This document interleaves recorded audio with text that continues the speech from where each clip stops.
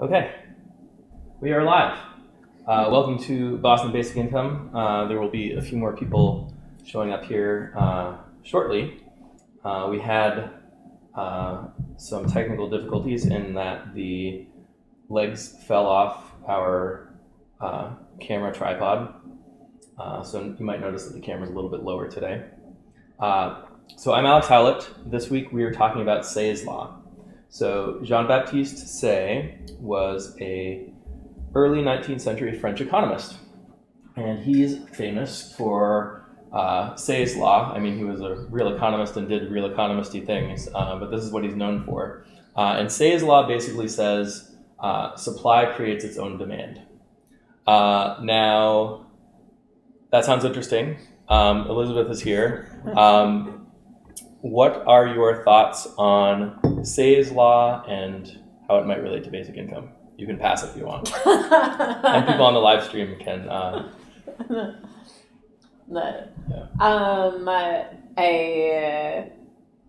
don't have like a lot. I mean, it feels like, okay, like relevant to basic income in the sense that it talks about like, okay, when you're like creating a thing, like you're paying people for the parts and for the labor, and so you're like putting money into the economy, and so that feels like an obvious, like, right, we could just skip that part and like just put money into the economy, especially because there's a bunch in the article about like, oh, well, you can get gluts of certain kind that you're supplying too much of certain things, which, and then Say is like, oh, and that means that then you're under supplying other things. And so I could certainly imagine an argument in which it's like, well, okay, instead of trying, because you talk a lot about using the labor market inefficiently as a way to get money to consumers. And so if instead of being like, oh, well, we're kind of guessing because the market is imperfect about what things we should be creating. And so if we're like, oh, we're just paying people to make things that maybe the economy doesn't need. If instead you're just like, oh, we can just give money to consumers and then they can tell us what it is that they want the economy to produce by buying more of it, or just like literally telling salespeople, hey, like, you don't stock this thing, I would buy it if you had it. Yeah, I think there's this assumption with Say's law that if the economy is producing too much of one thing, that means that those resources aren't being used optimally.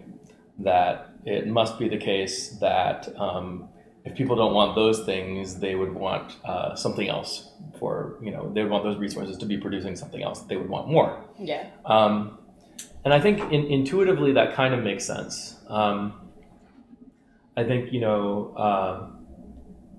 for sure, we want to live in a world where if stuff is available that we want, we're able to buy it. Yeah. And an optimistic interpretation of Say's law is that that's usually the case minus some minor inefficiencies that correct themselves or something like that. Yeah.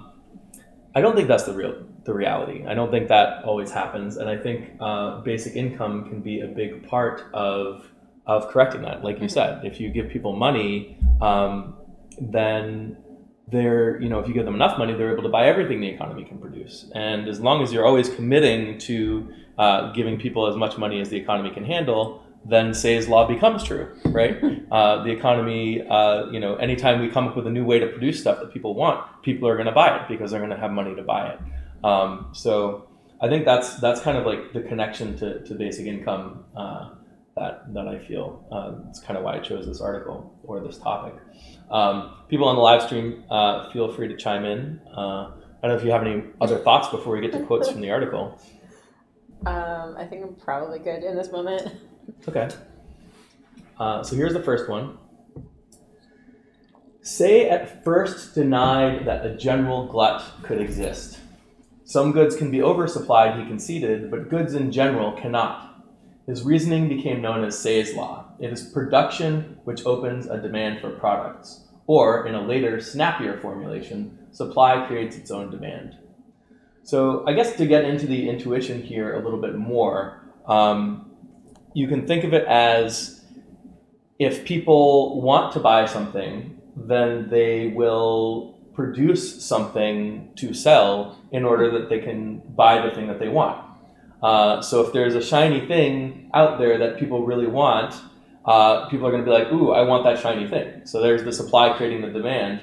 And then in order to be able to get the shiny thing, they have to produce a shiny thing of their own that other people want. So the supply creates demand, which creates supply, kind of on and on throughout the economy.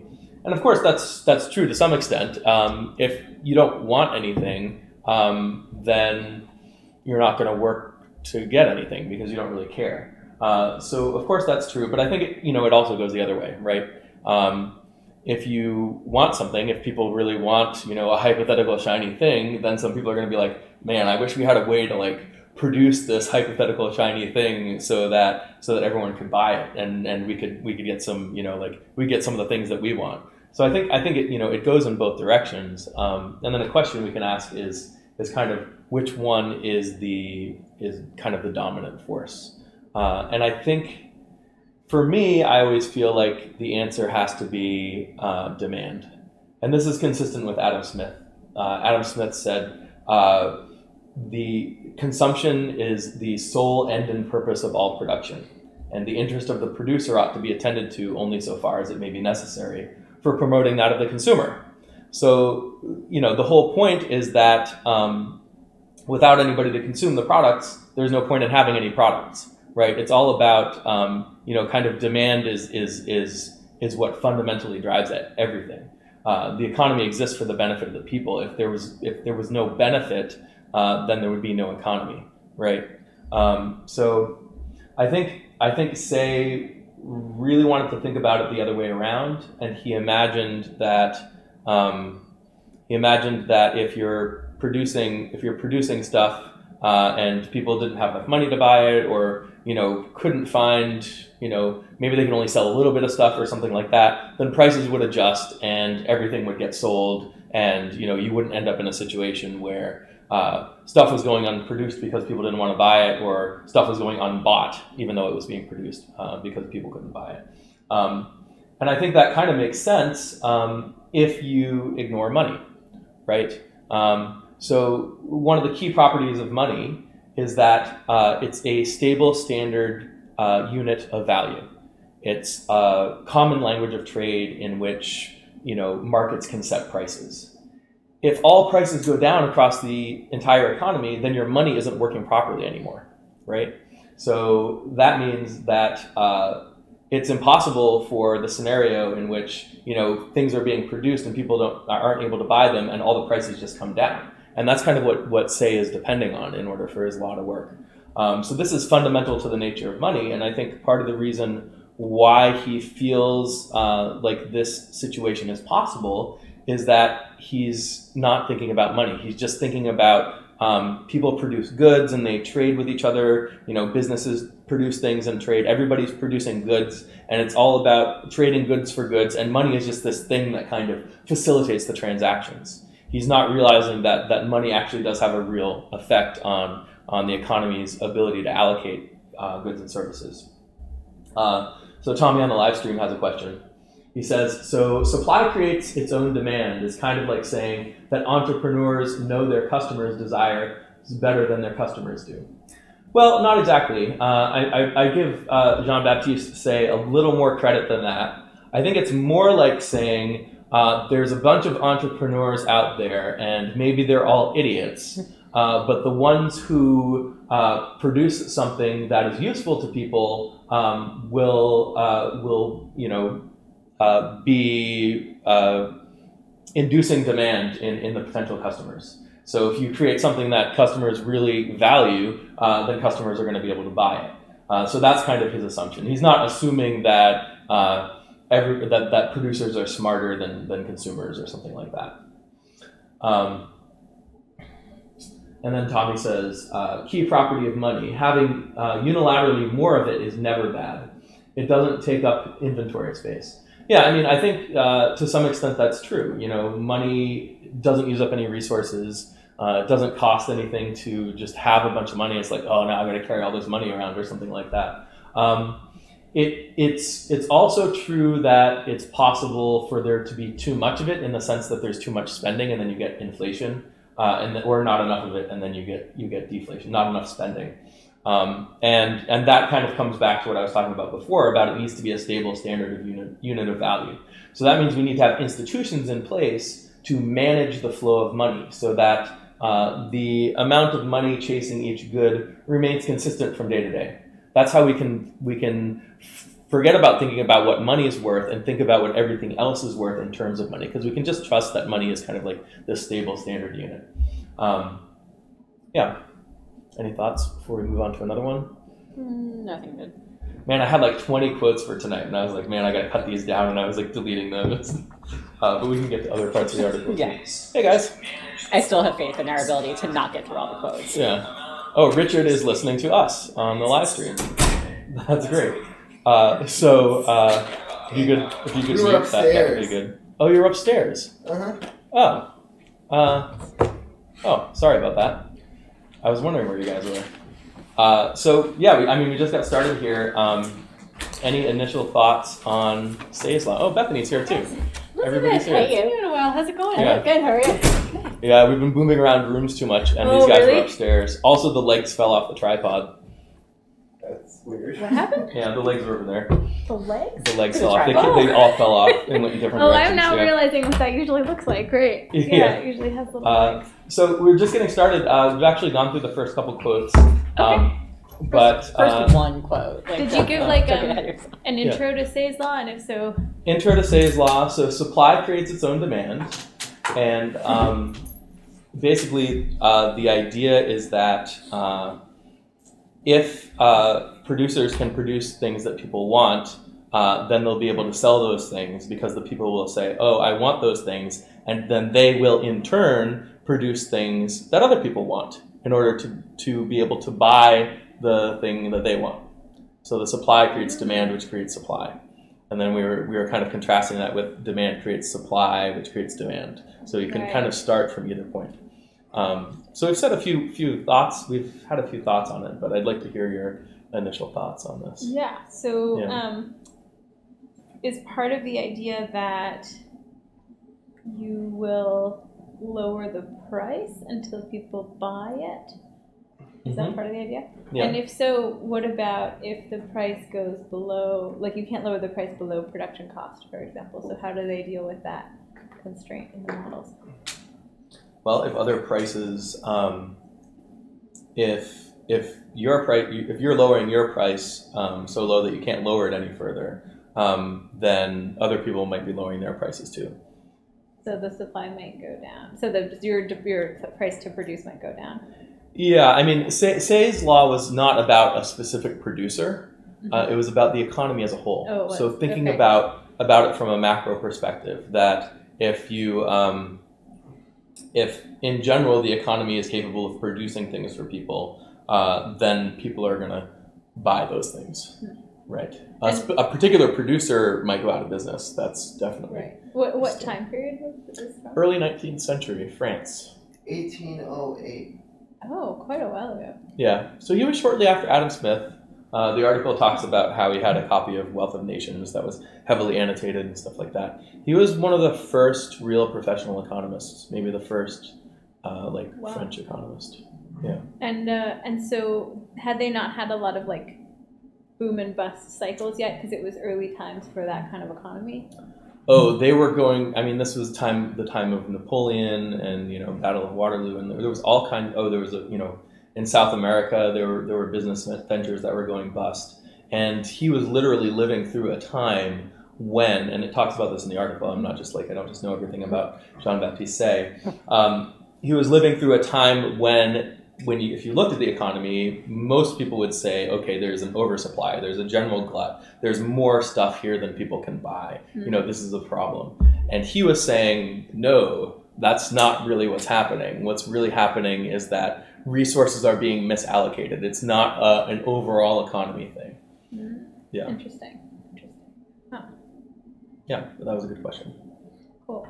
Yeah. And do we have any sense, given that one could kind of start either on the demand side or the supply side, like what led him to focus on supply creating demand instead of the other way around? Yeah, that's a good question. I mean, they talked about how he started like a cotton mill business and thought that would, I think he just, intuitively it kind of makes sense that if everybody's producing stuff that people want. If Right. if the economy as a whole is producing things or capable of producing things that the economy as a whole wants, then why wouldn't that eventually get allocated minus some inefficiencies along the way or Right. And I guess it miscommunication. makes more intuitive sense to think of like the natural resources and that kind of thing as the limit, and then that creates the supply that you can offer, and then people are going to want that or something like that. Right. Kind of thinking process. Right. And he imagined that this would be a self-correcting thing too, right? Like if I'm producing too many hats or something, then maybe I don't produce as many hats, and then those resources go into producing things that people actually do want. Mm. So he imagined, like the wars and political stuff, and there were various, disruptions that go on, and he imagined them to be self-correcting. Mm. So he wasn't saying the economy is perfect all the time. He was kind of saying it tends toward this, right? If you leave it kind of to its own devices and don't interfere with it. The interferences are, like the disruptions. Those are the things that cause problems. And then if you minimize that, then it should move toward this ideal. Yeah. Steve? Well, I can believe that in 1808, there were so few products that if you made anything, you were guaranteed to sell it. So making a product was as good as stimulating the economy, or was as good as printing money. But I don't know that that's true. Yeah. It was certainly probably true in a lot of contexts. Hey, Rob. Hey, guys. Hey. Yeah. I think the opposite of that was true during his time and place, during Jean-Baptiste Say's time and place. And the general thinking was that there was oversupply, and he was kind of like countering the common wisdom, with his thing. Rob, do you have any initial thoughts on Say's law? I'm gonna defer. Okay. Yeah. Yeah. Sorry I asked so many questions. I didn't realize we were That's doing okay. the go around thing, but that's cool. Well, he says that you have to produce a certain amount in order of good with your time or your labor or whatever. But what about money producing more money and this producing money for its own sake? That says the article says that's a weakness in his law. Yeah, he abstracted away from money. So he imagined an economy without money as like the purest form of economy. So And like he kind barter or something? Yeah, goods for goods, that kind of thing.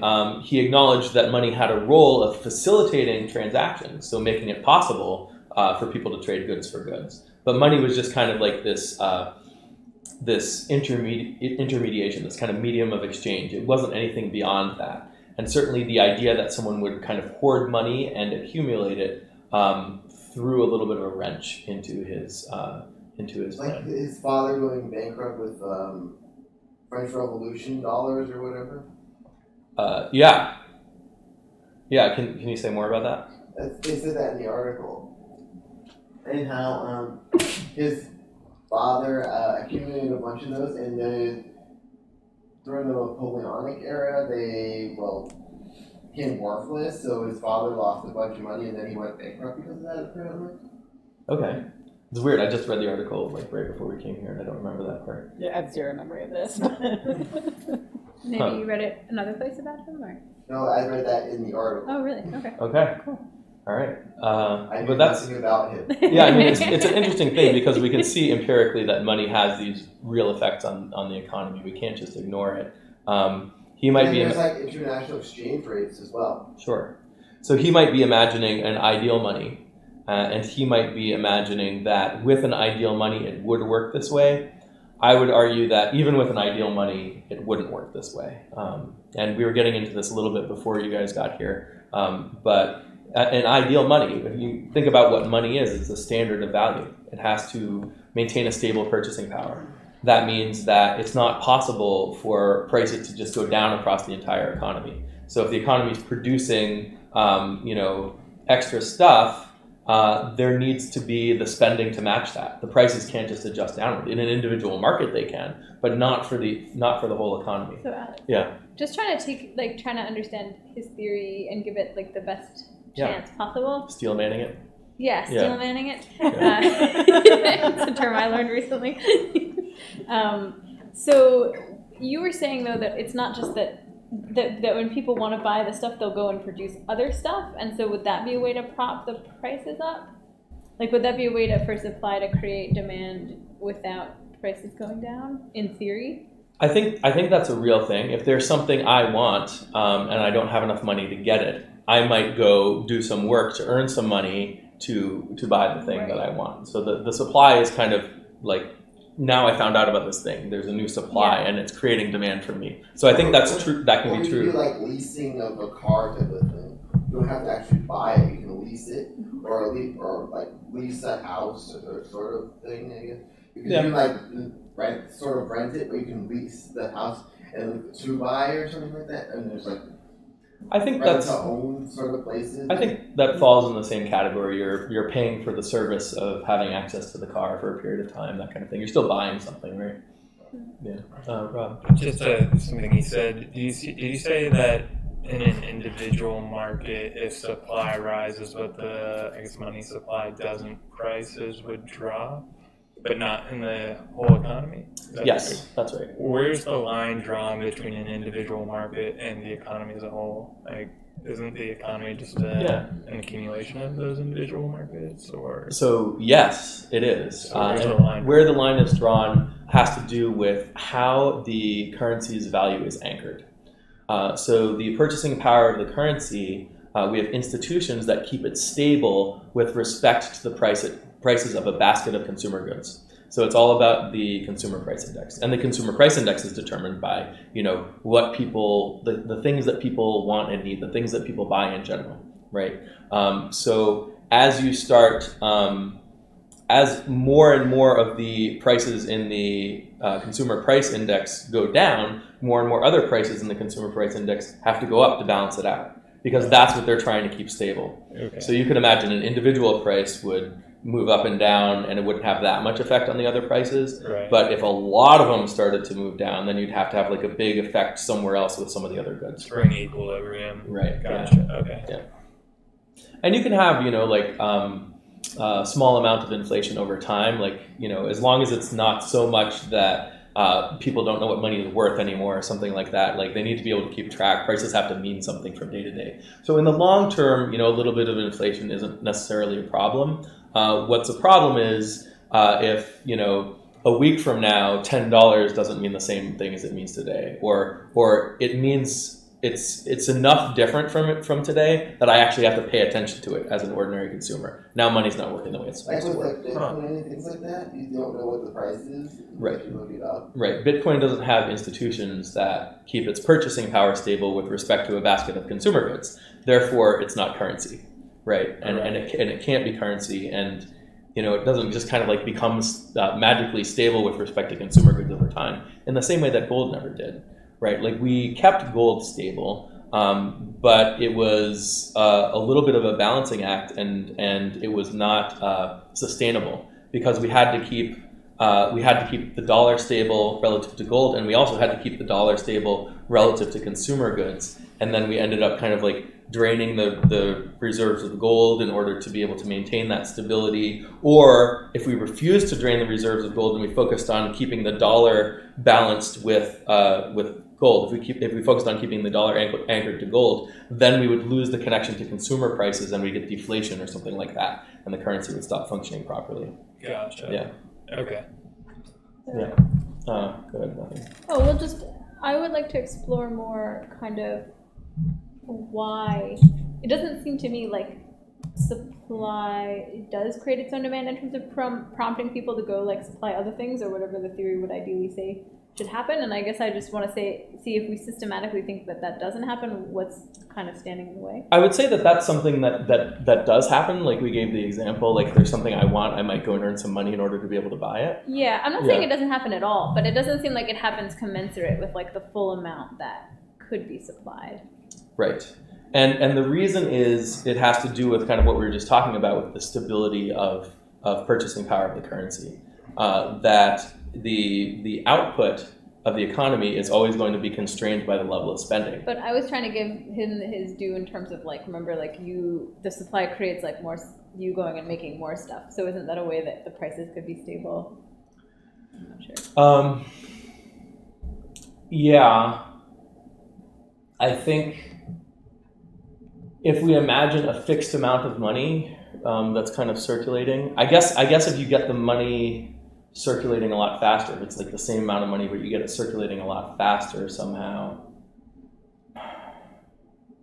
So you're asking if we're not expanding the amount of money, but we are, you are demanding a new thing, and then you go out to earn money from somewhere, you're saying maybe that gets the money to move faster so you can buy the thing? I guess so. I'm just trying to understand like what he was thinking and how it's different from what actually happens. And in terms of what he was thinking, I can tell you that he was ignoring money.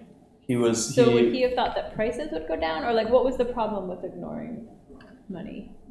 What was the problem with ignoring money? So he's imagining a few things. He's imagining that people are not accumulating money because so the money just kind of keeps circulating. It's not, it never like ends up in hoards and people don't accumulate wealth and stuff like that. He's imagining kind of this pure economy where everyone's producing what they produce and then trading it for the things they want, and it's just kind of functioning that way. Everyone has labor to contribute, or mostly labor, but other resources too, and they contribute those resources in order to be able to trade them for other things, and it just kind of works in that way. But okay, let's get rid of money though. Yeah. Let's say that now there were like a bunch of robots. Yeah. Like people might have labor to contribute, but maybe nobody wants to buy it, so maybe they can't go out and earn any money to go buy the stuff. Is that another problem with it? Like he's kind of assuming that everybody has resources to offer, kind of commensurate with what they would want to buy or what the economy would want to give them? Yeah, I mean, I think he is assuming that if you want to offer something that's valuable to other people, you have a way of doing that. He's assuming that, yeah. But isn't he also assuming that's going to be enough to like match the supply that could be created for you? Yeah, and he's imagining that that's part of why the supply is created, because there's supply that's creating demand, which is inducing people to contribute more labor, which is creating more supply, that kind of thing. Yeah. Because I guess I feel like one of the things that naively at least appears to be going wrong, even just abstracting away from money in our at least in our current economy, is like it's not really clear that there's all that much that like people really want to hire other people to do for money that's commensurate with like what the food we could produce for them, or like the things we could produce for them. They're, like we've talked about here with all sorts of different issues. Like it's not an economy where it looks like there's tremendous demand for human labor. I know unemployment is like technically low, but if there were tremendous demand, you wouldn't have trouble even if you had a criminal record, or even if you had like whatever. And that's clearly not the case. I think there's this idea that you could imagine a hypothetical economy where everyone's producing their own food and eating it, right? Like that's kind of like a hypothetical, or something that someone like Jean-Baptiste Say would imagine as the default.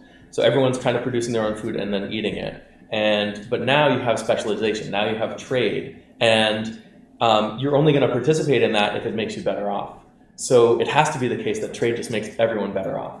But in our world, if everybody tried to grow their own food, that would be so wasteful of resources that we'd kind of destroy the planet like faster than we are now. And part of the reason humanity has been able to grow so large is because we're using our resources much more efficiently, and we're not having everybody grow their own food. So there's no, at the level of 8 billion people in the world, there's no default economy where everyone's kind of doing their own thing and being self-sufficient. That's not like a state of the world that exists anymore, if it ever did. I mean, we always had cooperation and that kind of stuff. Exactly. Yeah. And even at this time, people didn't always own the land that they were farming and stuff like that. But that's Sure, kind of offers. Yeah, I think that's true. Yeah. So we have a couple of comments on the live stream. Michael says, if something newer and better would be produced, wouldn't that eliminate the need for some things somewhere else not be produced anymore? I think it depends. Economists like to say that people's wants are infinite, So if something newer and better is produced, and you only have a certain number of those things, then maybe people would, the people who don't have the newer, better things would still want some of the old things. And there's also knowledge issue. They don't know that the newer things exist because there's not enough advertising or anything. Yeah, I mean, I think even if everyone had perfect knowledge, economists might imagine that, or maybe the old things wouldn't be produced anymore because you could put those resources to producing more of the newer things and stuff like that. So it's not, you're never like having resources go unused. They're always put towards kind of whatever the best purpose is in a kind of like an optimal economy, and then everything else is kind of friction, like the stuff Richard's talking about. And so I think that's kind of a little bit what Say is imagining here, is that the resources are minus the disruptions and frictions and stuff like that. The resources are going to tend toward being put to their full use because people trade for the things they want, and if they're not trading for something, then that means they want something else, and it all adjusts. Yeah. And then there's places like Ocean State Job Lot where the things that people don't want to buy are lowered enough, prices are lowered enough that people actually want to buy them, or they just sit there for long enough that people want to buy them. Yeah, that's true. And that's an example of prices going down until everything sells. But I would imagine that the producers who produce that stuff, they are not making a profit on those sales. They're maybe just recouping some of what they lost by those products not selling at full price. So it's not going to be the case that they're going to go out there and produce more of these things because they know it's going to eventually be sold at a discount at Ocean State Job Lot, right? You could imagine that if there was generalized deflation throughout the economy, then you can, everything's going to sell. But again, it's if you're selling for 10 cents on the dollar or something like that, a dollar is still a dollar in this case. This particular producer is in some trouble. Yeah. And the example Michael brings up is like when tractors were invented, horses didn't need to be bought and sold as much. And I think that's also an example of a reallocation of resources, right? Maybe we didn't have as many horses, but we put the resources that went into horses into other things. And to some extent, in the long run, Say's law does hold to some extent. But I would argue that a big part of the reason why it holds is that we're finding ways to activate the demand to meet the supply. So supply, in a sense, is creating its own demand, but it's not just doing it on its own. It's doing it because we're saying, hey, there's resources here. We need to find ways to put money into people's hands so they can buy these things. Yeah, and I think basic income is kind of the extreme end of that. If we give everyone a basic income, then Say's law becomes true. It becomes like really, really true. Like anytime the economy is able to produce more, we increase the basic income so people can buy the stuff. Now Say's law is a real thing. Yeah. So Tommy said, or you don't have to produce more. You just have to use those supplies more wisely. Like you can irradiate bread to kill all the mold and things in it, and so you can last for months instead of just a week. Yeah. And why people are against that sort of thing because they're afraid that I could get irradiated or whatever. Yeah. I mean, I think that there's a few things here. Like basic income isn't going to prevent people from kind of being irrational and not buying things that would actually benefit them or not paying for things. No GMO foods and things. Right, like that kind of stuff. But to the extent that people, when they have the money, they're going to buy the things they want, basic income does help us allocate resources more efficiently. And as Richard pointed out, it's not just about necessarily activating unused resources, but also using existing resources, allocating those resources more effectively to get more benefit. Yeah. And Tommy says, he wants to know more about the hoarding money concept. The Wikipedia article seems to be saying that he didn't believe that anyone would ever hoard money. Yeah, I mean, I think that kind of has to be true in order for for his law to kind of to hold in the ideal world, I think he was imagining like, of course he knew that some people were hoarding money some of the time, but I think he imagined a maximally efficient economy in which that wasn't happening, and that these were just inefficiencies, and it wasn't like a natural property of the economy that people would just accumulate money over time. I think that partly because of back then, there were so few rich people that, and there was like no middle class, that's why he thought that was the case. Yeah, that could be part of it. Yeah, and like I found the bit in the article, the like one sentence that mentions like his. So it says like Say recognized this as a theoretical danger, but not a practical one. He did not believe that anyone would hold money for long. His own father had been bankrupted by the collapse of assignats, paper money issued after the French Revolution. Far from hoarding this depreciating asset, people were in such a rush to spend it that, quote, one might have supposed it burnt the fingers it passed through. So if you're in like a place where the money is constantly depreciating, and of course people aren't hoarding it, they're like, well, I want to spend it and like exchange it for things I actually want. Thank you for finding that. Yeah, that's interesting. I do remember that part now. Now that you just told me about it. Because I'm like, I read this article yesterday and I don't remember this, so I went through. And it wasn't there. It's so funny. Yeah, it's interesting how our beliefs are shaped by kind of just the what's in front of us. So he's creating this theory of the economy as a whole, but it's really kind of at least partly based on just like, oh, well, why would anyone ever hoard money? You know, it can become valueless at any point. You know, why wouldn't people just use it, to facilitate exchanging goods and nothing beyond that? Like, of course, he might think that if that's the experience that he had. Yeah. And sorry, just a follow-up question on that. Were there not as many like, I don't know, financial instruments or other ways that people were like trying to save money or accumulate money or grow money? I don't really know what the economy was. People had wealth. I think it was largely land, real estate. I mean, there was gold as well, and kings had palaces and all of that. I think could also invest in like the East India Company, and they sit in an individual ship, but those ships can go down or whatever, and so all their investment can be lost instantaneously. Yeah, the Dutch East India Company was the first joint stock corporation. Interesting. So little factoid there. So you probably thought about like investing in something like that as not the same as hoarding money because it's producing more for other people. Yeah, he did believe that when people saved, instead of hoarding money, they would invest it back into the economy. Right. And he imagined that would support supply as well. But I guess as we've talked about now, at least now there are so many investments that are kind of just financial instrument investments. Yeah, like derivatives and So it's not really like turning back into something.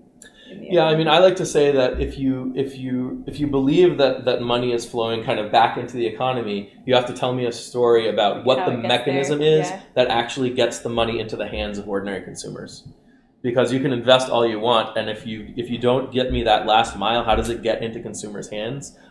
Then you're going to have a demand problem. Right, but wouldn't someone just say jobs, and then you would say like people couldn't make this profit if it was all going back to people? Or like, what would your answer be to that? I mean, my answer to that would be, we do use jobs for that purpose, and that's not what jobs are for. The labor market isn't supposed to be a tool for funneling money to consumers. That's a whole other. There's also like serfs and things like that in like Russia until 1866, I think it was, and the serfs are going unpaid labor, and they don't. Right. But also, isn't it also true that you couldn't have this like growing wealth inequality if all of it was funneling back through jobs all the time, or am I misunderstanding that? If all of it was funneling back through jobs? Or I guess a little bit could be not. And then, yeah, I mean, the way we make money flow back to consumers through jobs is usually not by taking it away or taking all of it away from rich people. It's usually by stimulating lending in the financial sector. Right. So a lot of the people's wages are funded by debt in the private financial sector. So in that way, we're kind of creating new money to give to people. We're printing money and handing it out to people. We're just hiding it behind the fact that we're also handing them jobs, and we're doing it in this really unstable way that's funded by private debt. And we're wasting people's time because we're creating jobs to push money to people. These are points I've heard before, but I'm just trying to think through like what someone's argument would be. But anyway, that's a topic for another time. Well, the topic is always basic income. Well, that's true. Yeah. So a couple more comments on the live stream. Michael says, isn't the fact that people accumulate money maybe evidence that people want security rather than having infinite wants? That's an interesting question. I think yes, in the sense that economists talk about people having infinite wants. Because they're not necessarily imagining that one of those wants is money or the security that comes with it, or maybe even the power that comes with it, right? I mean, there's a lot of things that come with money. There's the potential to buy things, and people like to have that potential, prestige. right? And the prestige, yeah. There's all kinds of things that come with money. But I think supply side economists and people like Say are imagining that people's wants are infinite in terms of material goods and services. Yeah. So this is kind of evidence against that. Yeah. And then Tommy says, Alex, I'm curious, instead of having a calibrated basic income, couldn't we just have a fixed basic income and let the general price level drop as society becomes more efficiently productive? So you could do that, and it would have almost entirely the equivalent effect, except that your money is not able to be used as a stable standard unit of value anymore. So your money kind of stops working as well as it needs to. And there's also some differences too, in that money you got earlier is worth more than money you got. Like if you hold, there's an incentive to kind of hold on to money more. So there's some interesting things there. I think it's more efficient to allow the price level to remain stable and just increase the basic income over time, because then money, the value of money remains consistent, prices can remain consistent, and you don't have to worry about these other things like money getting more valuable and stuff like that. Yeah, Richard. In Japan, they actually try to incentivize spending by increasing the sales tax over time, and so that the sales tax is going to go up at such and such a date. So right before then, a bunch of people try to buy stuff so that they can take advantage of the lower sales tax. Yep. There's various things like that we can use to get people to spend more or spend less. I think the most straightforward way to kind of adjust people's spending in the short term, to make adjustments to changes in the markets, changes in people's preferences, stuff like that is monetary policy. So if you adjust, if you're the central bank, the Fed, and you adjust interest rates, then that can allow you to modulate very kind of I don't want to say precisely modulate the level of spending in the economy to keep prices stable.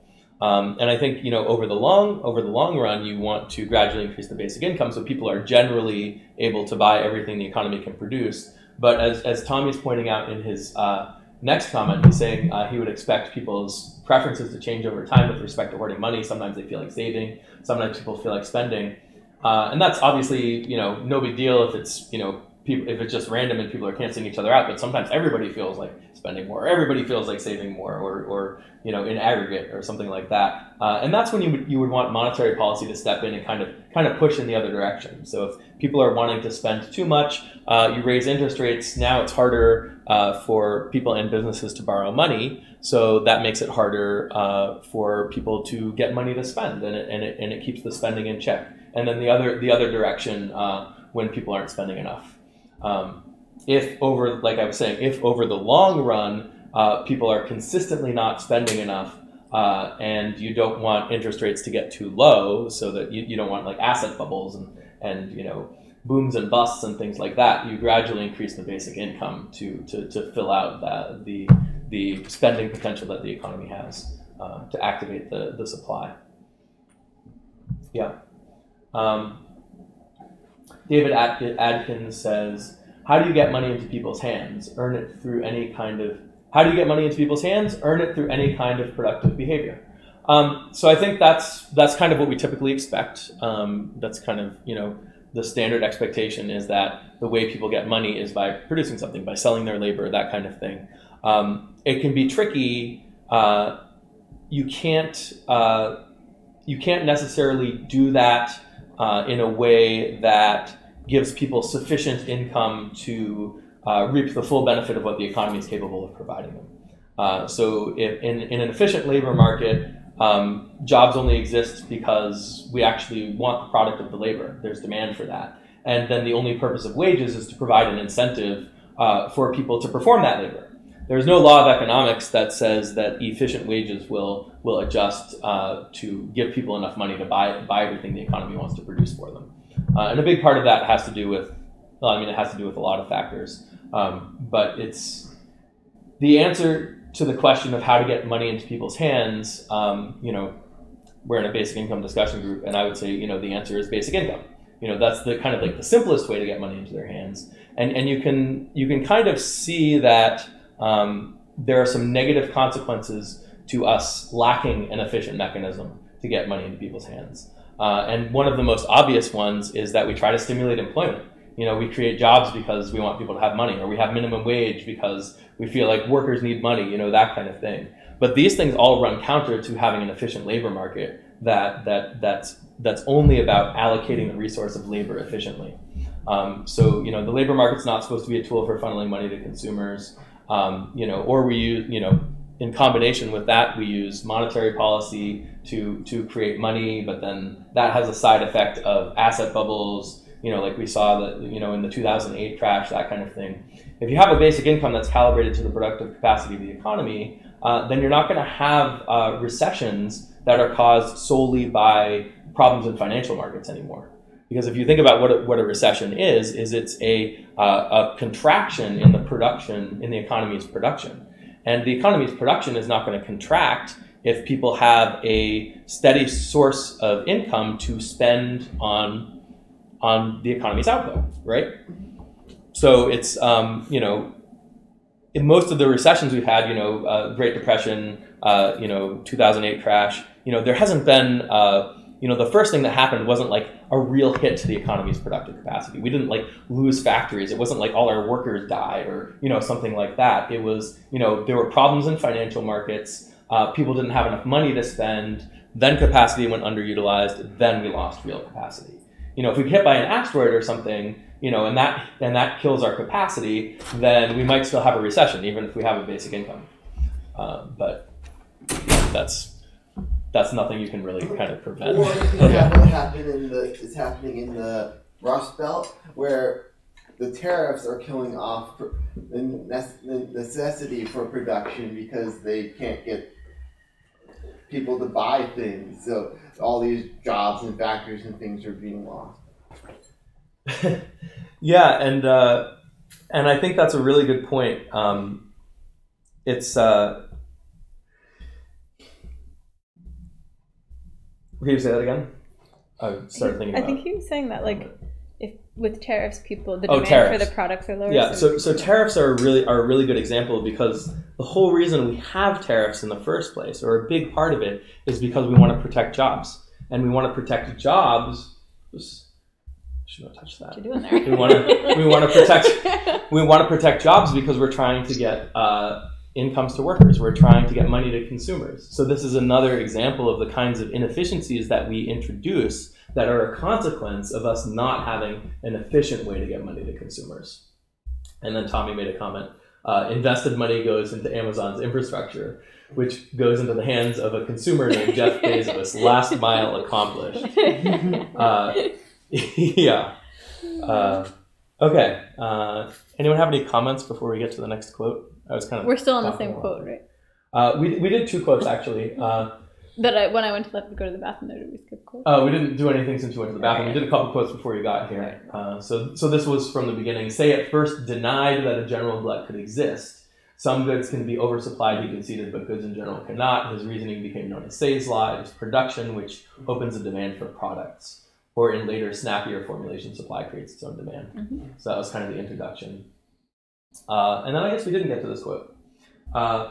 So this proposition, he admitted, has a paradoxical complexion which creates a prejudice against it. To the modern ear, it sounds like the foolhardy belief that if you build it, they will come. Rick Perry, America's energy secretary, was ridiculed after a recent visit to West Virginia coal plant for saying, you put the supply out there and the demand will follow. Wait, So, go ahead. Yeah. I mean, so basically he's saying, if you mine more coal, then, you know, people are going to be like, yay, coal, and want to buy all that coal. That's what he's saying. So I feel like this is a little unfair to say, though, even though I don't really agree with Say, because now we're talking about specific industries, and he's trying to make an argument about the economy as a whole. And the article is actually bringing this up as something that's unfair to say. I see it. Because it's talking about a specific industry. Right. You could still think that, like, the price of coal would drop enough, maybe, that it would get a demand, but then the coal people might not be so happy about that either. Right, but this is the example of, you know, like, it's kind of like the Ocean State job lot, exactly. where you know, Ocean State job lot for coal, where, like, the coal producers, a dollar is still a dollar, and they're not getting enough dollars to sustain their operations. I agree. That's what I was saying about the second part of my point. Yeah, interesting. Okay. And Tommy says we end up treating employment as something we need to stimulate for ethical humanitarian reasons, but digging holes and filling them back up again. Yeah, and I think that's right. But if we think of jobs as the way people get their money, then it is humanitarian to create jobs, right? Because now you're providing people with a livelihood. So you know, that's kind of the connection that we need to unbundle a little bit in order to be able to think about something like basic income in a way that makes sense. Yep, like today, a federal jobs guarantee, a poll came out for federal jobs guarantee, and 78% of Americans support it. Wow. But yeah, it makes total sense according to what Alex is, like, that's how we think of people as getting their money, and it doesn't seem fair that people can't even get the access to the way to get money. Right, yep. For sure, I understand that. You guys ready for another one? I am. This is just the next paragraph. To grasp Say's point requires two intellectual jumps. The first is to see past money, which can obscure what's really going on in an economy. The second is to jump from micro to macro, from a worm's eye view of individual plants and specific customers to a panoramic view of the economy as a whole. And this is the point that you're bringing up, that, you know, if you look at, you know, the coal mine, just the coal miners alone, you know, you can't just, you know, Say's law isn't saying that everyone is going to want coal. He's saying that everyone is going to want stuff, and that if you produce stuff that people want, people are going to want to buy it. You can also turn coal into oil and things like that, like the Germans did during World War II because they ran out of oil. They turned coal into oil? Huh.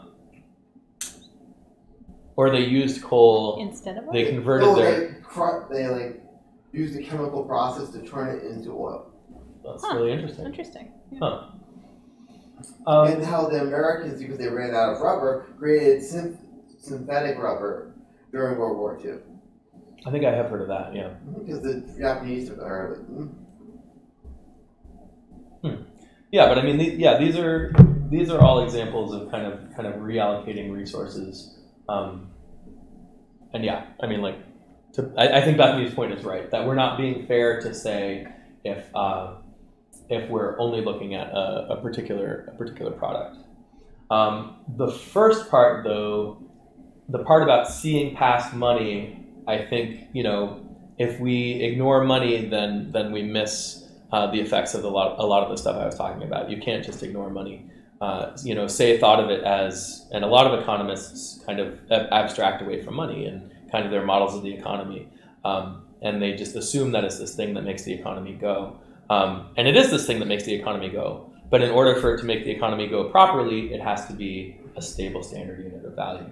And in order for it to be a stable standard unit of value, there are constraints on how prices can adjust in the economy.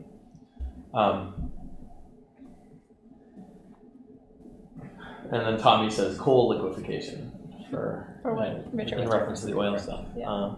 It's liquefaction. Oh, liquefaction. Liquefaction. I think I have heard that word before.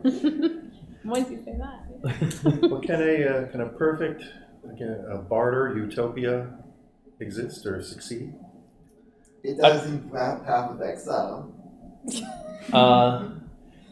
My answer to that question is going to be no. That such a thing has never existed and could never exist even in theory. Because as soon as you start scaling up an economy, you need money to facilitate trade, and then that money has to be stable.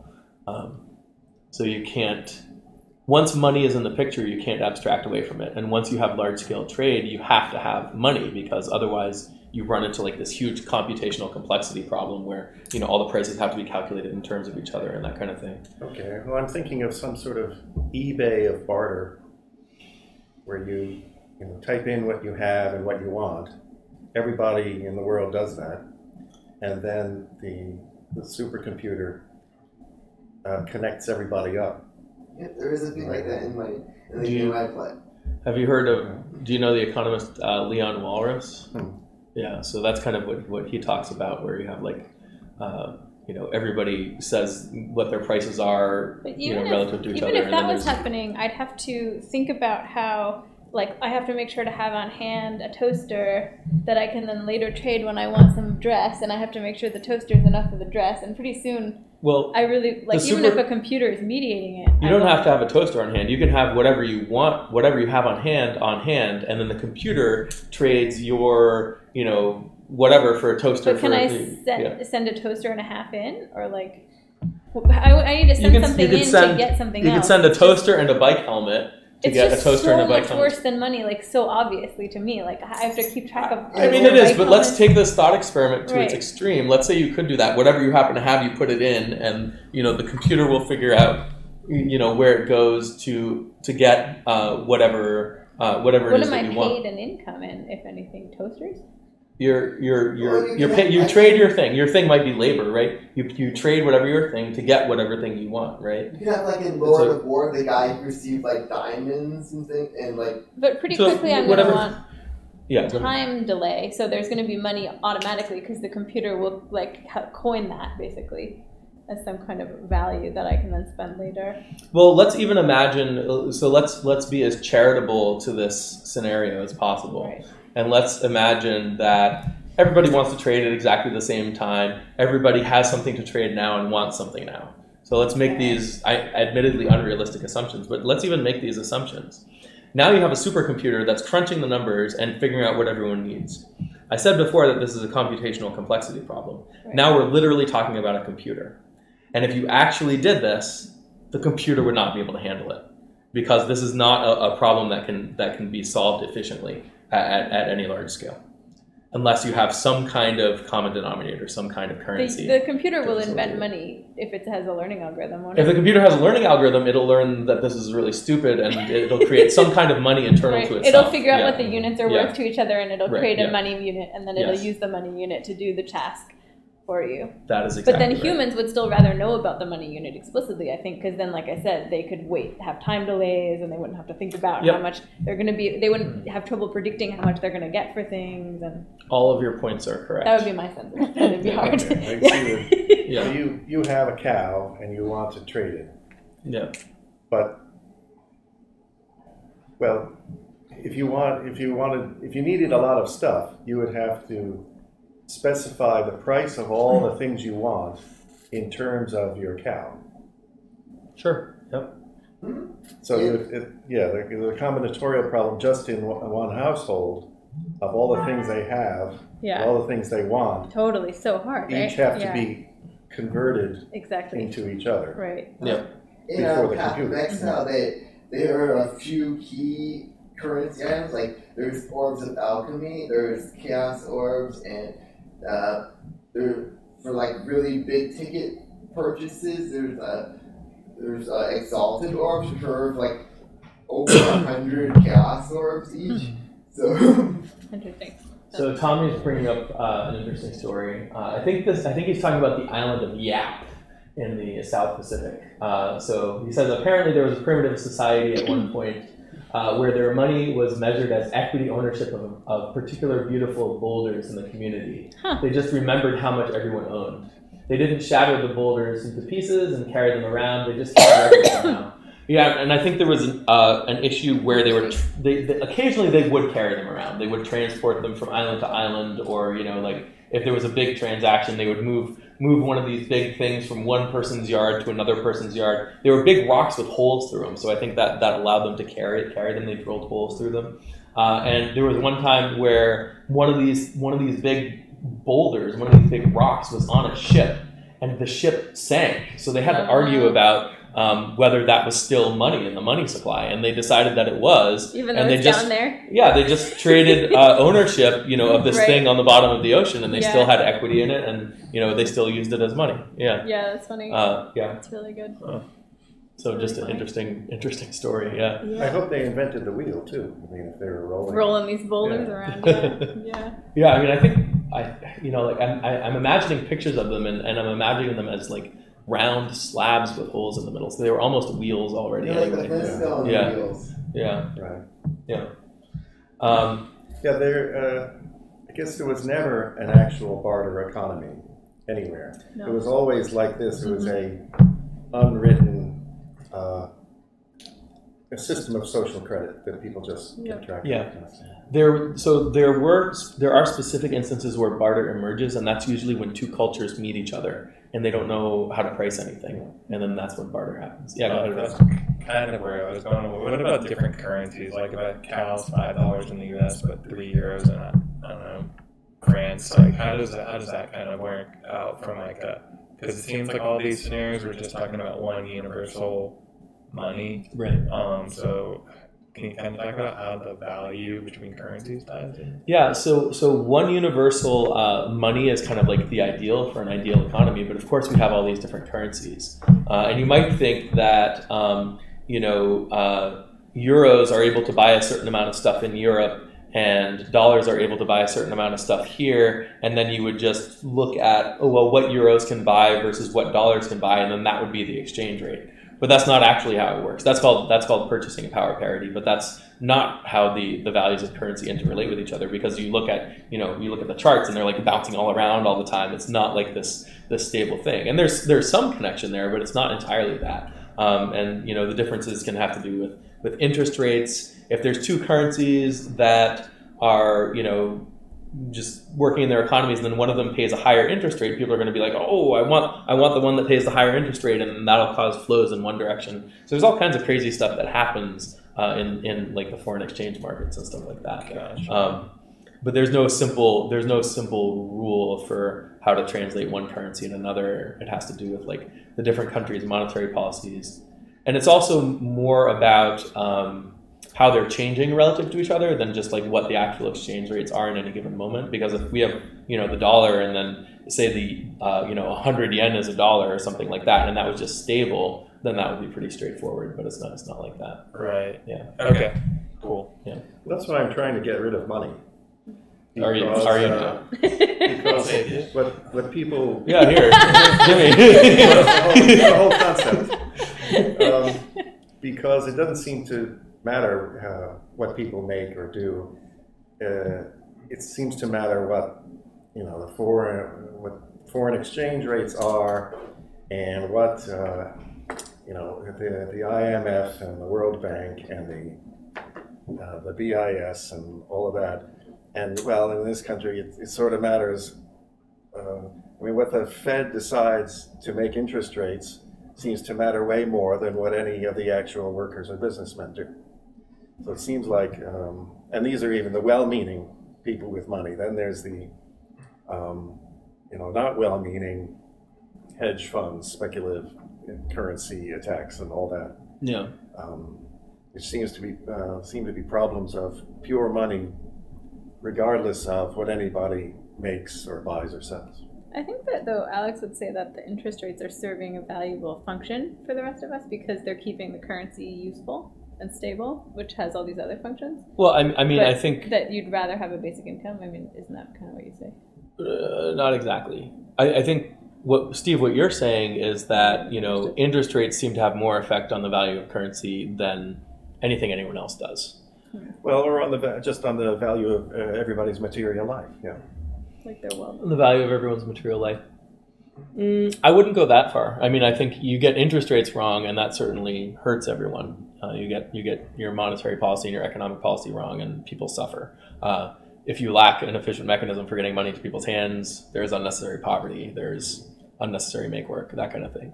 But I don't think it's the case that people's work doesn't matter, and I don't think it's the case that the real resources in the economy don't matter, because if we didn't have those, we wouldn't have the stuff, right? Mm-hmm. So that's very important too. And I think it's money's job to get out of the way. or to not be the source of problems. So you want it to be stable. You want it to be serving its purpose. And you don't want it to be the constraint on what people have. Right. Which is maybe part of... And you don't want volatility in money making it harder for people to trade with each other and that kind of thing. You don't want too much inflation, deflation, all of that. So you just want it to like work in a seamless way that allows things to work. And Michael brings up the point, wouldn't a global currency be more efficient? And yeah, I mean, the answer is yes. In the ideal, we have a global economy, the most efficient thing would be for us all to be trading in the same currency. But in order to achieve that, you need to have institutions at the global level, right? You need to have a global government. Right. And that's not something that's easy to do and not something that's desirable for a lot of people and for various reasons. And right? that you get into the discussion we've had before about efficiency versus like robustness. Yeah. Do you want a single point of failure in your global institutions? Yeah. And maybe the answer is yes for some things. Maybe the efficiency is worth it for to have a currency that facilitates trade in this way. But it's not an easy thing to do. And even if someone decided that was what they wanted, we'd need cooperation in order to make that happen. Yeah. Isn't that what Facebook was kind of going for with Libra? Sort of a quasi-global currency? Yeah, I mean, I think so. And even before that, PayPal. When PayPal first started, they wanted to create a global currency. They had that vision. It's not an easy thing to make happen, though.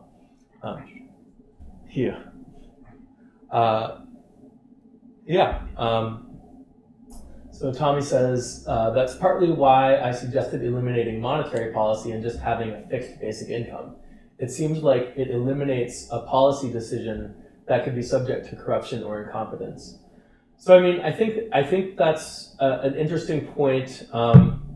It's important to remember that lack of monetary policy is a monetary policy. So when you say eliminate monetary policy, what does that mean?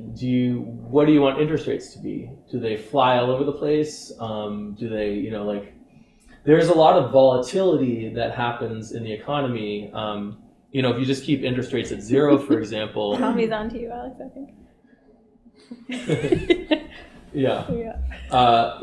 So if you just allow interest rates to be at zero, for example, then you're going to have credit expansions, unstable private credit. There's going to be kind of this money printing phenomenon in the private financial sector. And the way we prevent that instability is by raising interest rates.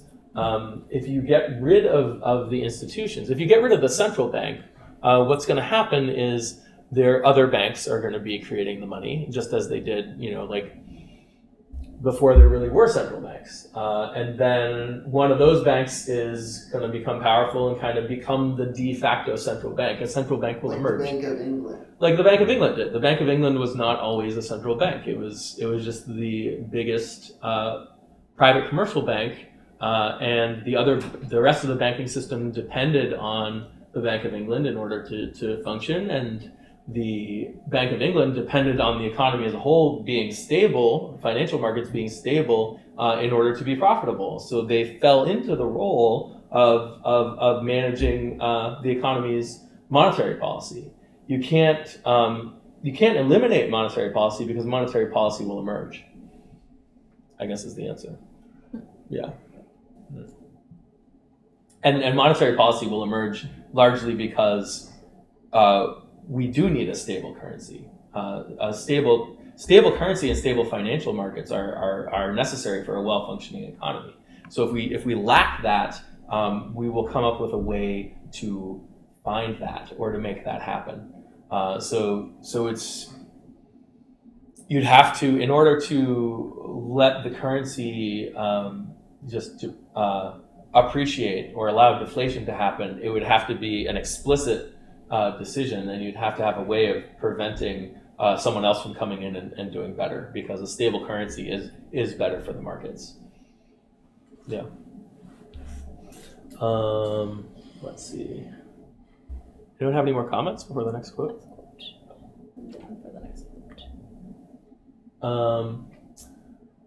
Firms like coal plants and cotton mills sell their products for money. but in order to obtain that money, their customers must themselves have previously sold something of value.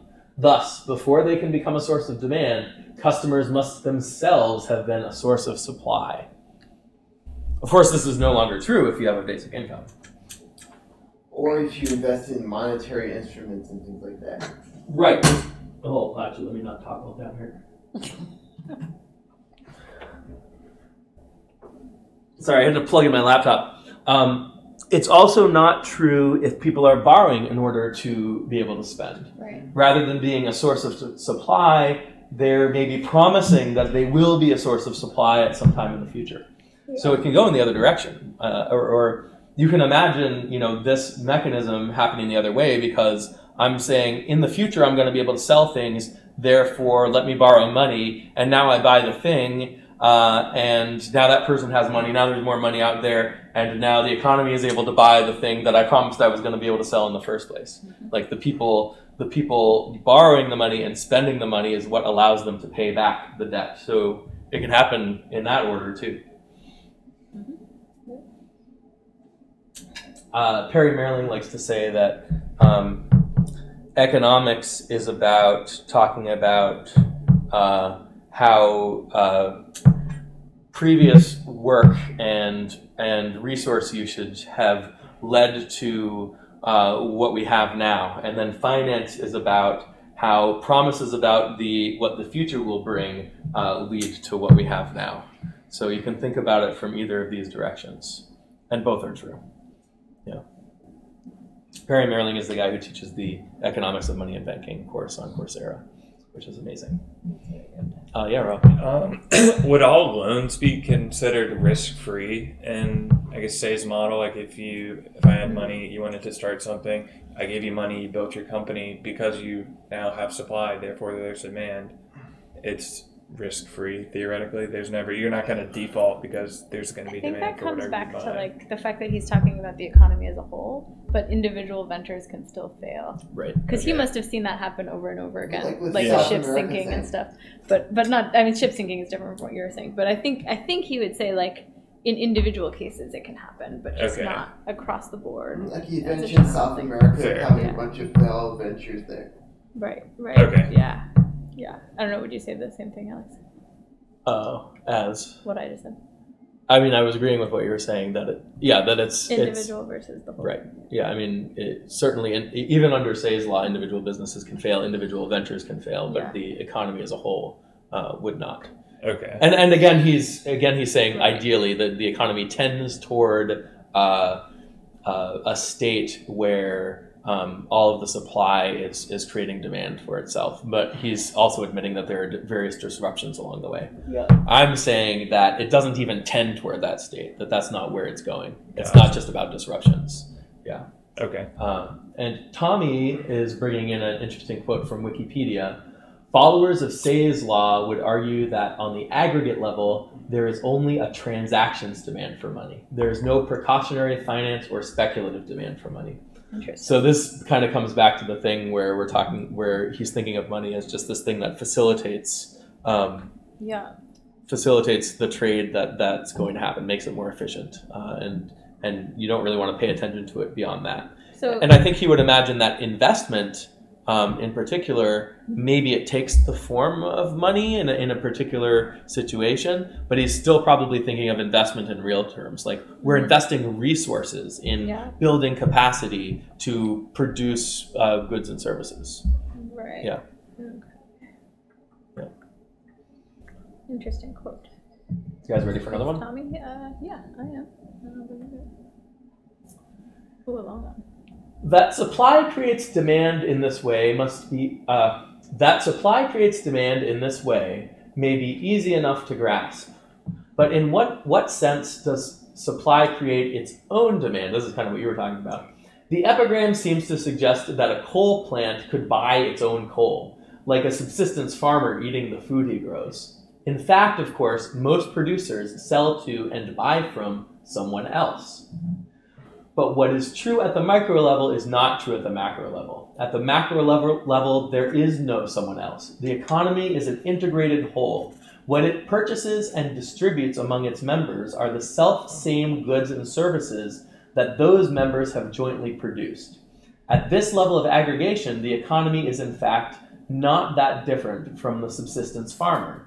What it produces, what it earns, and what it buys is all the same, a harvest of goods and services, better known as gross domestic product. So this is just your point being made in the article. And I think this is true. I think the thing that's not true is that we will necessarily harvest it all automatically without something like a basic income. Yeah, I guess that it depends on whether you're considering what the equilibrium state is, which is not producing more than people are buying, versus the capacity that you could have. Could you be producing more if people were going to buy more? And Say is saying that the economy tends toward a state where you couldn't be producing more. Right. But but the way that they put it here, what it purchases and distributes among its members are the self-same goods and services that they have produced. Mm-hmm. That just describes the state that we're going to be in, because you don't want to produce something that goes to waste.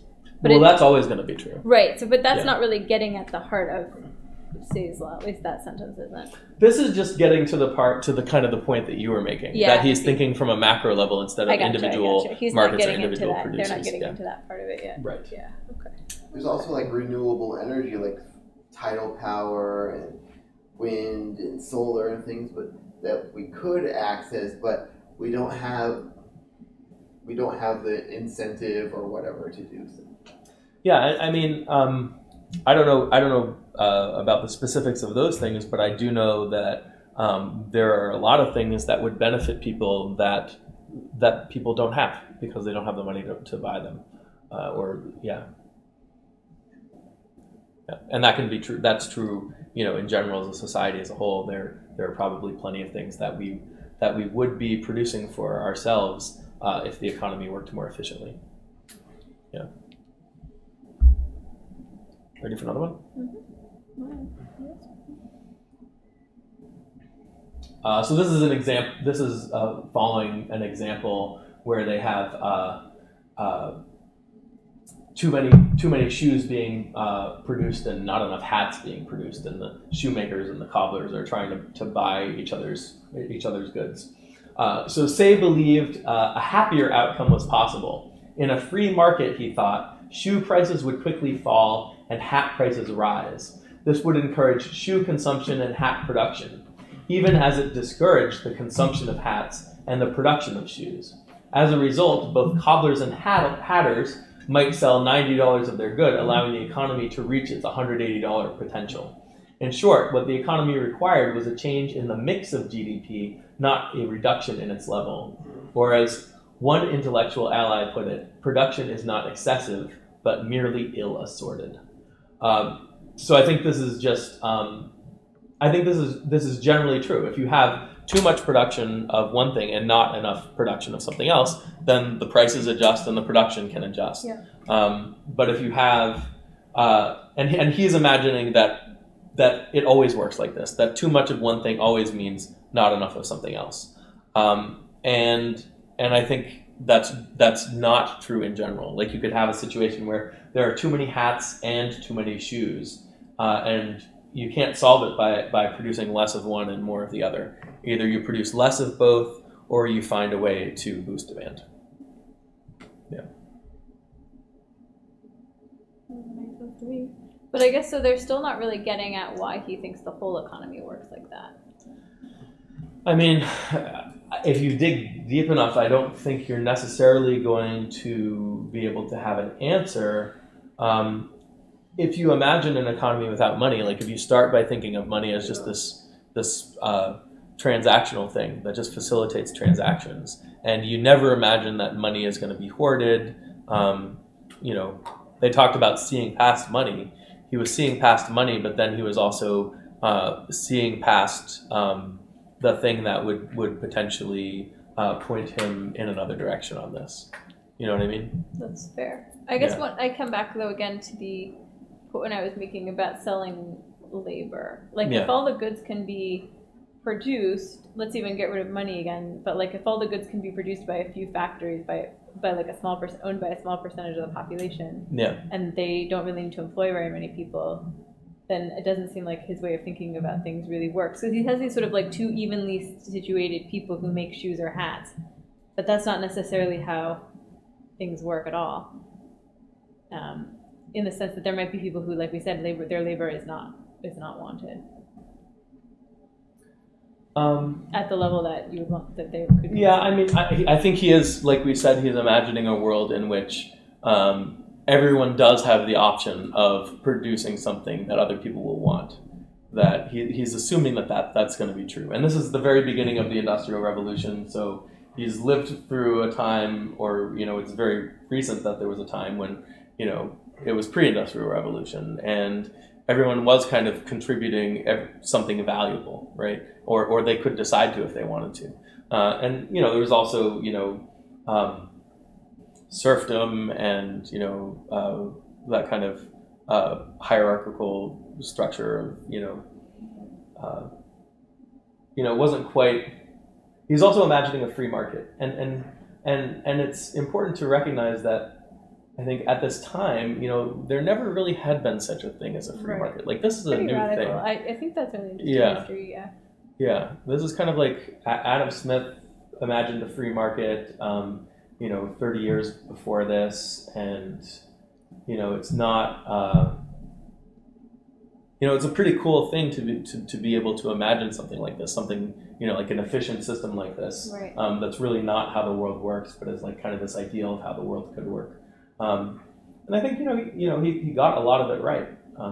It's just money, and I guess money is kind of money in the way we think of it today is emerging at this time. Right. Like they were still using gold, and I mean, like, obviously there was always money, there was always something to facilitate trade, but in terms of it being kept stable by institutions and managed directly by monetary policy, it used to be that society was small scale enough that you'd just find something that people generally valued the same amount, that seemed pretty stable, and you'd use that as your money. And that ran into problems. Like, suddenly there's an influx of gold and silver from Latin America, and then you have inflation, and everyone's like, what's happening? I thought gold was worth what it was worth, but no, not so much. Right. But people had to actually do research and demonstrate that inflation was a real thing. I think I read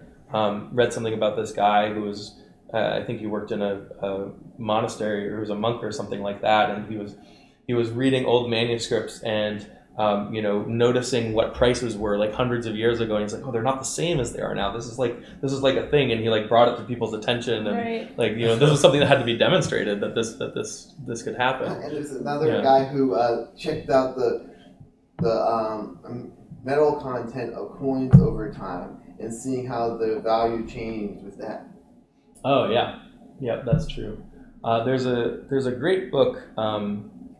It's called The Big Problem of Small Change by Thomas R. Belt and some other guy, but they talk about, like how it took a long time for us to figure out how to create different denominations of coins without there being shortages of certain denominations at all times.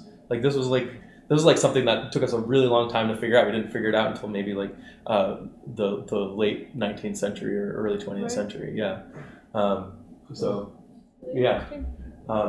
there like we talked about before, there are things that always have to be true. Like we always have to find a currency or something like that. But we didn't know why this stuff worked or how this stuff worked, and we didn't know how to make it work as efficiently as possible. We had to develop, monetary policy, and we had to figure out that all currency is fiat currency, and the proper way to manage it is to anchor it against a basket of consumer goods, because that's what currency is, and that kind of thing. Yeah. We had to learn this. Cool. It's kind of like the stuff Bethany talks about with cultural learning. Like we do these things and we don't know why they work, but if we learn why they work, we can make them better. Yeah.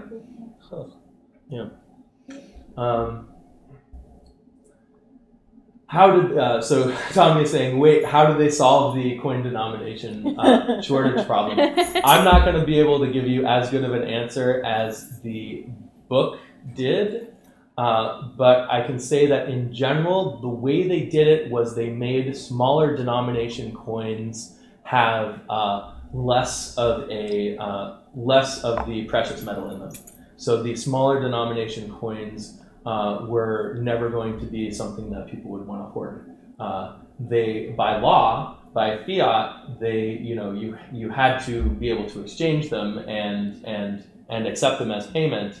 But people, they would kind of stay in circulation because people would just keep spending them, because if they wanted to save money, they'd have the real big gold coins, or they weren't that big, but I think that was the main solution. But they have like some kind of formula in there, and if you're really curious, I would check out the book. The Big Problem of Small Change. Yeah. Yeah. Anyone have any comments or thoughts before the next quote? Next quote. I love the progress I'm making through this quote. Yeah. Supply gives people the ability to buy the economy's output, but what ensures their willingness to do so? According to the logic of Say and his allies, people would not bother to produce anything unless they intended to do something with the proceeds. Why suffer the inconvenience of providing $100 worth of labor unless something of equal value was sought in return?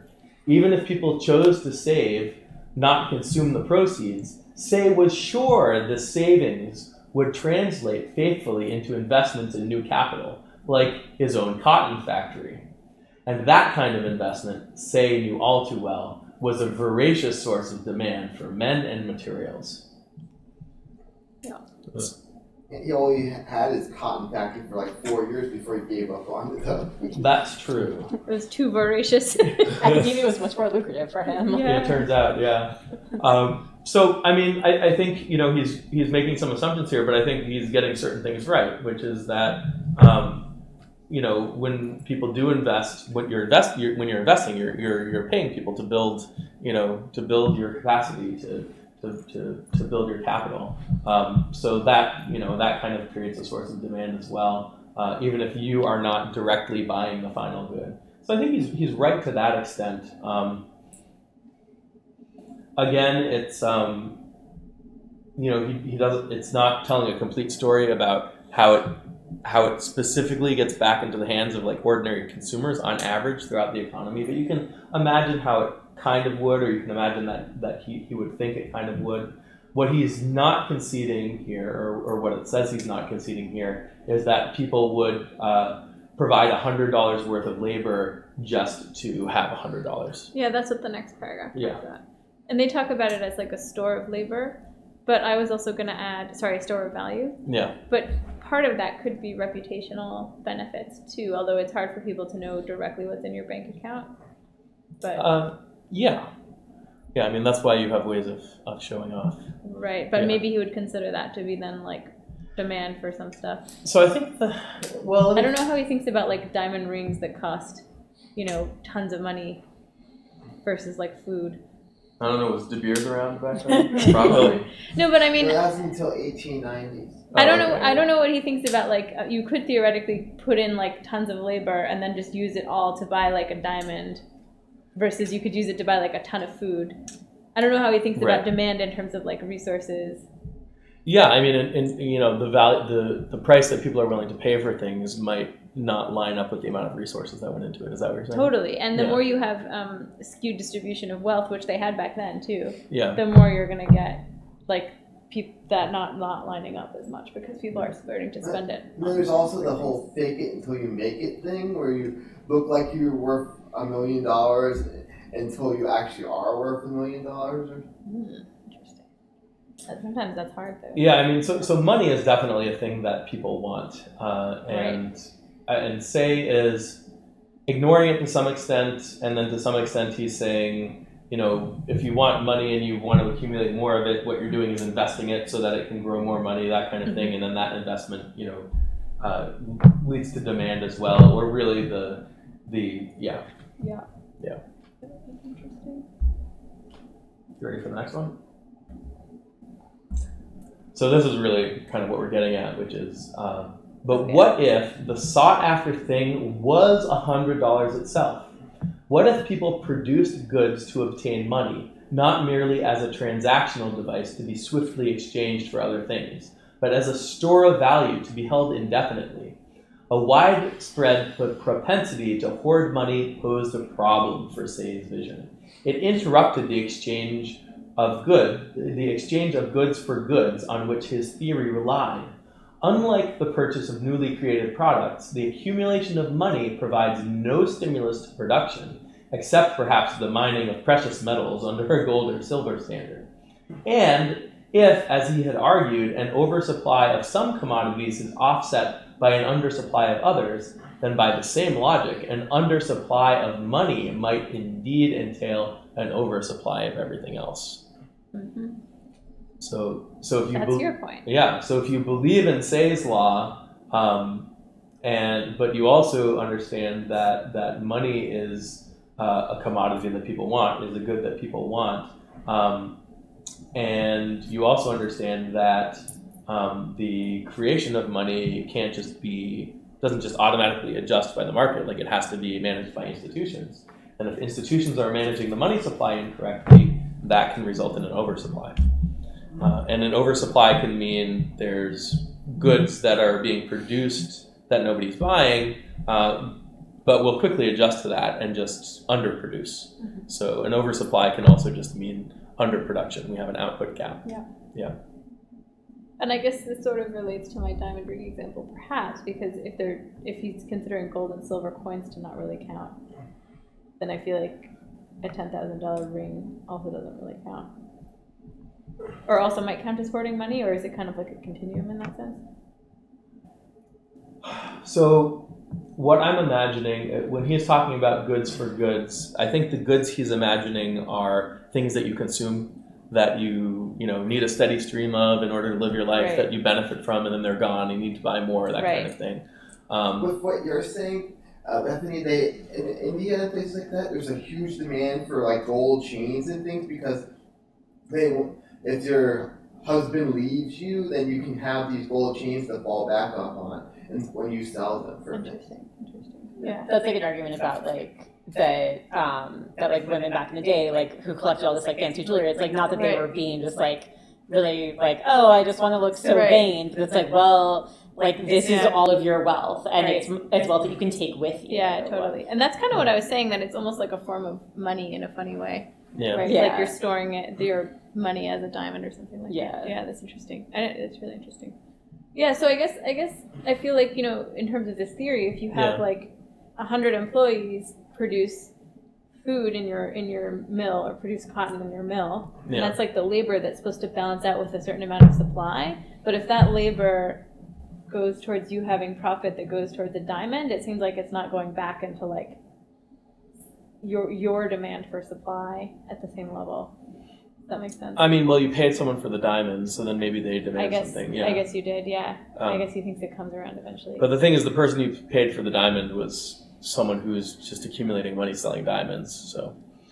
Right, he might be buying other diamonds or whatever, or gold coins. You have to tell the story, like I was saying, you have to tell the story of how it's going to get into consumers' hands, and that includes like the poorest consumer, and it includes like the average consumer. The average consumer is not producing diamonds and selling them. Yeah, interesting. So Tommy says, we skipped through his messages if we want to go back. He's asking about GDP. So $180 GDP, I find it really hard to grok. What is the GDP of a subsistence farmer? 0? When does it go above 0? Yeah, that's a good question. So it is a good question. I think something important to keep in mind is that most of the work that people do is, most of the valuable work that people do is not paid, and it does not show up in GDP. GDP is going to measure things that are produced and sold. So by the same token, there are many things that are valuable to us that we did not produce, that did not come from our work. There's also the black market. There's the black market as well, which isn't going to show up in GDP. But we wouldn't be here without the sun. The sun doesn't show up in GDP. So GDP is kind of this very specific thing, and it's really something you can't measure if you don't have money. If everyone's a subsistence farmer, you could come up with some calculation of how much food everyone produces and eats and just add it all up, and you could, if nobody's spending any money, if they're just producing and eating their own food, you might measure it in, you know, heads of cabbage or whatever food they're producing or something like that. You wouldn't measure it in dollars because nobody's spending dollars. Average height of the population. Yeah, and I mean, average height of the population? Like how much nutrition does your population How have? much nutrition does your population? Yeah. For the longest time, it wasn't until a few decades ago that the Dutch population actually grew substantially because they find most of the population is now above 6 feet tall, and before that it was like they were like 5 feet 3 or something. Yeah. So you could probably still call it GDP because they're still producing things domestically and you're adding it up. You would just use a different unit, probably. Is this a good point in time to bring up, what is it, Goodhart's law or something about like when the measure becomes the target? I don't think it's that good of a time. I guess I'm just thinking of it because it seems like underlying this point is the concern that like GDP doesn't necessarily capture everything, and that we kind of make a big, like we sort of do a lot to try to target GDP as opposed to just using it as a measure. Right. That seemed like it might be subtext to the point, even though it's I mean, like, I think, so Goodhart's law is when a measure becomes a target, it ceases to be a good measure.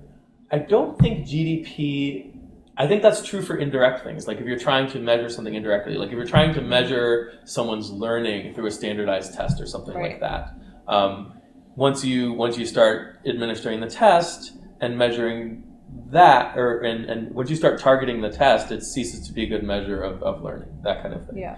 And I think that's true of a lot of things in economics as well. I think it's true of labor. If you think of jobs as being an indication of a strong economy, and then you, in order to make the economy stronger, you just create jobs, regardless of whether they're useful, that kind of thing. Right. That's a good example of Goodhart's law. All right, maybe a little bit with GDP, yeah, because if you're getting people to pay for things and buy things, then that aren't actually valuable or something like that, that could be problematic. I think GDP tends to be a pretty good measure of what it's measuring. If you're trying to use GDP as a measure of like people's health and prosperity, then I think Goodhart's law it's a good example because you're targeting GDP and you might not be necessarily maximizing the well-being of society. You might Depends not. on what you're thinking of it as a measure, I guess. Right. Yeah. Right. Like we could have double the GDP and twice the poverty. Like that's something that's possible. Right. Gini coefficient. Gini coefficient. Yeah. Inequality. So Tommy's next comment is their labor is not wanted, in quotes. I guess besides including most normal folks nowadays, thanks to automation, I guess you could say that criminals are people whose labor is not wanted. Yeah, and I think that's... But we use prison labor all the time. We use... So there's kind of... Like, I think I know what Tommy's point is, but... I think I was saying, like, having a hard time finding a job afterwards. Yeah. If we were really desperate. Yeah, I think Elizabeth understands that. But she's bringing up a good point, which is that their labor is wanted to the extent that you can get it really cheap and get things done that you wouldn't ordinarily be able to get done for so cheap. That kind of thing. Yeah, and I didn't mean to specifically be talking about any one group. I was just kind of give a symptom of the fact that like it's not like every single person's labor is always wanted at all times. And I would say the fact that businesses have the freedom to reject potential employees based on things like prior criminal history, not having a college degree, all kinds of kind of whatever they want, right? The fact that they're able to do that suggests that in general, throughout the economy, at least the type of labor in that job is not, in high demand. It's not that scarce. Like they can find someone else to fill that job. That's kind of my point, So they wouldn't be rejecting the convict or the ex-convict if that person could do the job and they couldn't find someone else to do the job. It just seemed like a problem for Say's law that there are like a lot of people who, could be producing useful things, but with their labor tech, but they're not necessarily, or like, at least he would think that they should be able to somehow sell their labor for money to buy the things. It seems like that. Say would think that, yeah. Yeah. So Tommy's next comment is Alex is mentioning institutions emerging for purposes of keeping currencies stable. I think the internet and UBI will be undermining the supremacy of the institution as an effective model. What then? I don't think that's true. I think, the UBI also has to be administered by an institution. Having a UBI doesn't mean that you can get away with not having stable currency and all of that stuff. So I don't think the institutions are going away, and I don't think they really ever can go away. And as far as the internet goes, I don't think it changes anything. It makes communication more efficient. It makes trade more efficient. Faster, uses less resources. But we still need money. We still need a currency. What about Bitcoin, internet money? Bitcoin is not money. We covered that in the early In order for Bitcoin to become a currency, you could imagine it happening, and I'll tell you how it could happen, which is the same way that gold became money. Bitcoin is kind of like, it's not internet money, it's kind of internet gold. So what you could do is you could say, we want to set our prices in Bitcoin. That means you need to keep Bitcoin stable with respect to a basket of consumer goods. In order to do that, you would need to do what we do with monetary policy. You need to keep the flow of spending of Bitcoin so that it matches the production of consumer goods, so that those things remain in line with each other. That means that instead of trading Bitcoin directly, people would be trading IOUs for Bitcoin in much the same way that we had gold notes that were IOUs for gold. So we'd have to be printing Bitcoin, printing like paper Bitcoin, in order to keep prices stable and actually use it as a currency. Then eventually we'd get to the point where we'd realize that the underlying Bitcoin is holding us back from modulating the flow of spending the way we need to for an efficient economy. We'd graduate away from Bitcoin and we'd end up with a fiat currency again. Okay. That's how Bitcoin can become a currency. Does it also mean that you don't think that gold was ever a good idea? It depends what you mean by was ever a good idea. Gold-backed currency didn't let the currency supply change in the most useful way. Yes, I agree with that statement, that it was holding us back. I think gold was useful and gold-backed currency was useful because it was part of the process of how we got to where we are today with efficient fiat money. Because people trusted it and that kind of thing, or right? You can't really create a currency unless you're bootstrapping it off of something that people already think has kind of a stable standard value, or what's as stable as possible up to that point. So it's got to be based on something that came before, and gold is what came before. So it was useful in that sense. Yeah. We got 3 more quotes. I'm not going to get through all of them. I did 1 minute per quote. yeah. I think we'll just read this part here. Ooh, you'll like that. In principle, if people want to hold more money, a simple solution suggests itself. Print more. In today's world, unlike Say's, central banks can create more money or ease the terms on which it's obtainable at their own discretion. This should allow them to accommodate the desire to hoard money while leaving enough left over to buy whatever goods and services the economy is capable of producing. But in practice, even this solution appears to have limits, judging by the disappointing results of monetary expansions since the financial crisis of 2007. But isn't that because it's all through credit? Is that what he means by monetary Yes, expansions? that is correct. It's because we didn't do it through a basic income. Or even through like random other ways of printing money.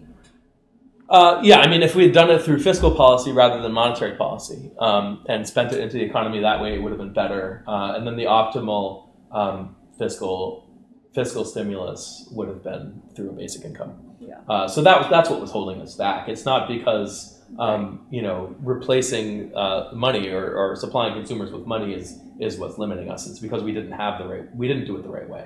Yeah. So let's go on. Yeah, and it's interesting because they're saying it as if it should be able to be like never ending, that they can just like keep easing this way. But obviously with credit, you can't. You can't do that. Yeah, with credit, you run into some instability. Today, many people scoff at Say's law even before they have fully appreciated it. That is a pity. He was wrong to say that economy-wide shortfalls of demand do not happen, but he was right to suggest that they should not happen. Yes, contrary to popular belief, they serve no salutary economic purpose. There's no good reason why we should have recessions or oversupply or underproduction. Right.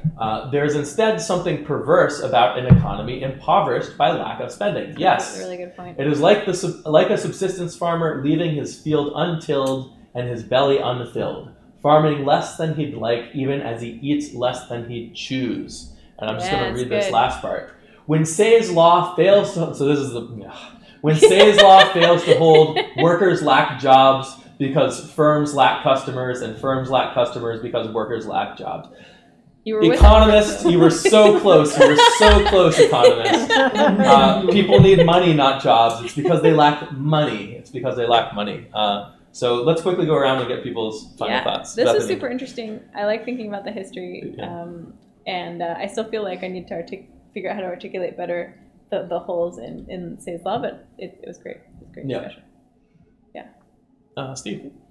Well, in trying to remove money from his theories, I think that was headed in the right direction, because at that time, and a long time after, people thought that money was gold, and gold was perhaps the most intrinsically valuable thing possible. But actually, Say seems to understand that money is just the oil that makes the rest of the important parts of the mechanism work. That's a good point. Rob? Yeah, I was thinking it's like the WD-40 of the economy, just keeps the wheels going. Yeah, I don't know. I'm really curious to see about the global currency, kind of see where that project takes off, because I feel like that's going to happen inevitably. Yeah. Cool. And I guess that kind of ties into this a little bit. Yeah. Elizabeth? I don't feel like I have closing thoughts, so pass. Okay, Richard.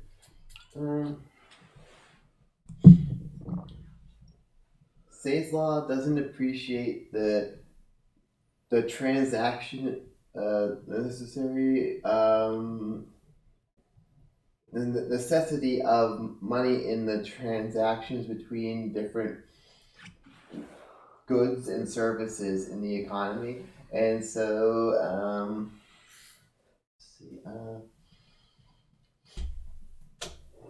it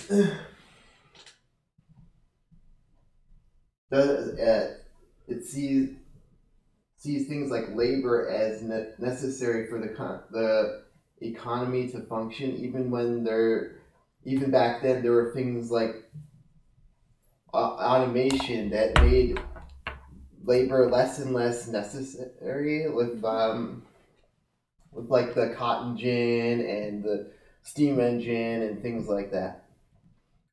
Yeah.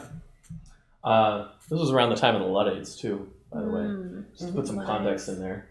And then Tommy says, my point is that we are seeing another time right now where monetary policy is not being enacted robustly, specifically because we've been unable to get UBI enacted for some awful reason.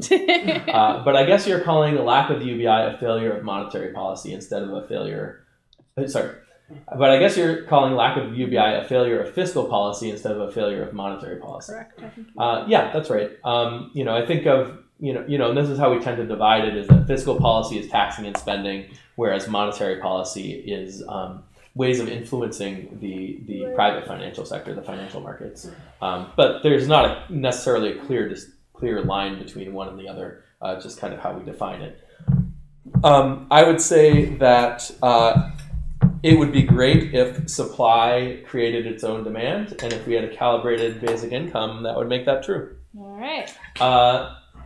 Thanks for the discussion, everyone. Next week, we're on Wednesday again, and we're talking about Bolsa Familia, which is a social assistance program in Brazil that has some features that are similar to basic income and some that are not. So, see you guys then. All right. Does that say?